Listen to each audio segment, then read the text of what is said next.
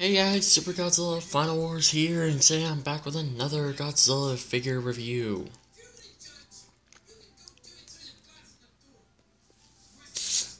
So today we're going to be reviewing the Godzilla vs. Kong Godzilla with Radio Tower.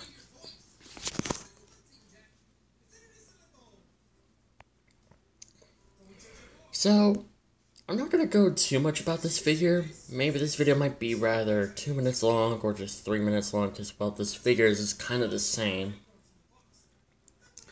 as the other one that I just reviewed.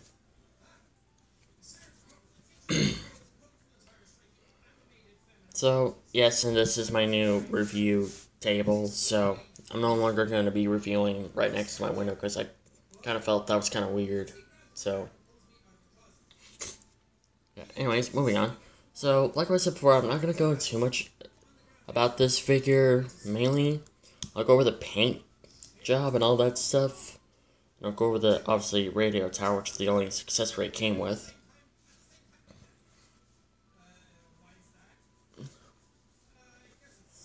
So, yeah, obviously you guys know that it has the same amount of articulation, same battle damage, and, yeah.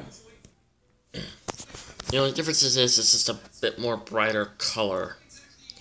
And another thing is that the spines are not as translucent, but they still are flashing blue, which this gets me to wonder, when it comes to this particular Godzilla, are they going to add like blue dorsal spines on his back all the time?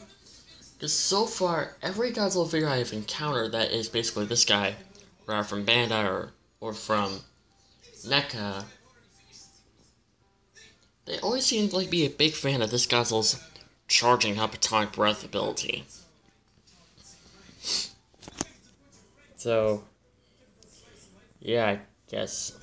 So, moving on. But, you guys know about it has the same amount of detailing, same amount of articulation, same battle damage. The only difference is, well, the spines are not translucent, and it's a bit more brighter color than the other one was. Plus, it comes with this, so we're going to go over more into this. So, this is the radio tower. I was hoping we're going to see a scene in Godzilla vs. Kong where Godzilla is attacking a radio tower.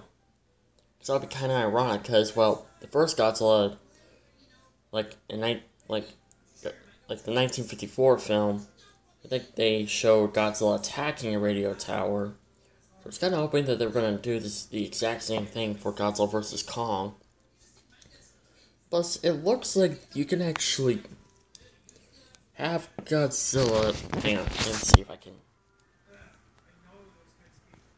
There we go. You can, have Godzilla, grab this and just, use this as a weapon. It would be kind of funny to see Godzilla shoving this up in Kong's throat. It would be kind of funny, but no, they always had to go for Kong, shoving things up into Godzilla's throat. So, yeah. And you see that the area looks like it got grabbed or bit in that. But mostly, it looks like it got grabbed by something. Or from someone. So, yeah. I'm just gonna bring in a little size comparison. So, here he is with the, Schleich, Barapasaurus. Obviously, he's clearly the same size as the other figure, so, yeah. Why not take him out? So, I hope you guys enjoyed this video. Like, comment, subscribe. Don't forget to have a mad gorgeous with excellence.